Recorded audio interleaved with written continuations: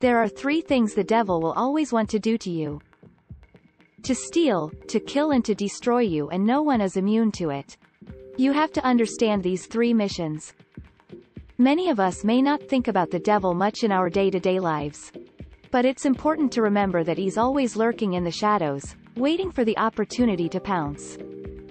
The Bible makes us understand that the devil came to steal, to kill and to destroy.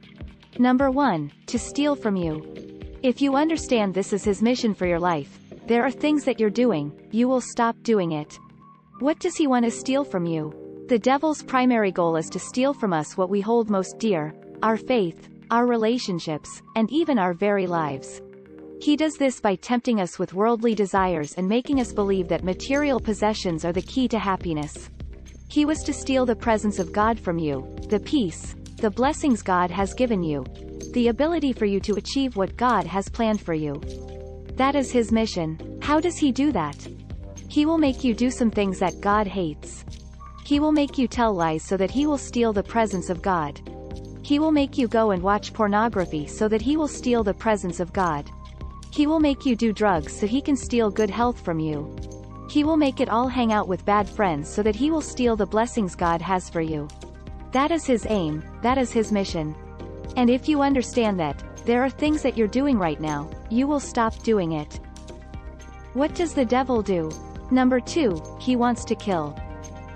The devil doesn't just want to steal from us, he wants to kill us too.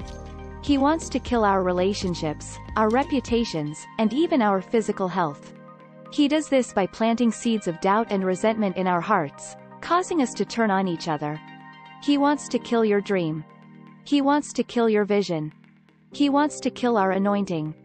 If you know that his mission is to kill, you will not play with him no matter how great the gift he gives you, you will run away from it. Because he has no other mission than to kill, the devil will wrap a present for you and you think it's something good. No, is not. He wants to kill you. He will make you follow bad friends and you think they make you happy. They make you feel loved, among and understood, but the mission of the devil is to destroy you. He wants to kill you. At first it may look like something good. When the devil met Eve, he didn't like her.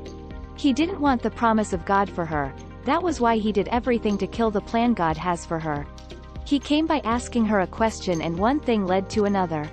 She disobeyed God, and because of that, she lost the presence of God. What is the devil asking you to do? What is the devil pushing you to do? What thoughts always come to your mind? Bad friend. Pornography. Lying.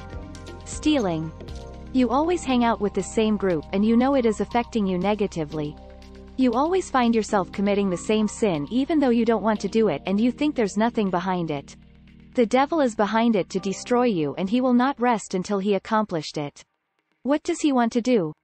Number 3, the devil wants to destroy the plans of God for your life. Remember, he came to steal, to kill and to destroy. The devil's ultimate goal is to destroy you completely. He wants to extinguish the light of God in your hearts and leave you lost and alone in the darkness.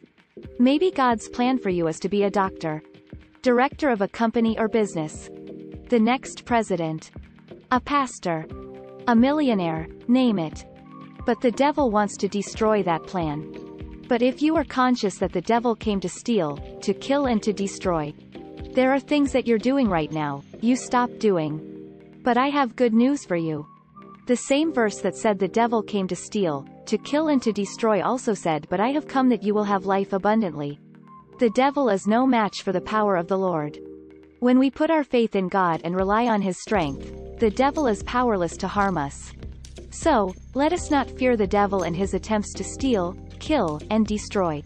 Instead, let us put our trust in God, who is able to protect us and defeat the devil once and for all.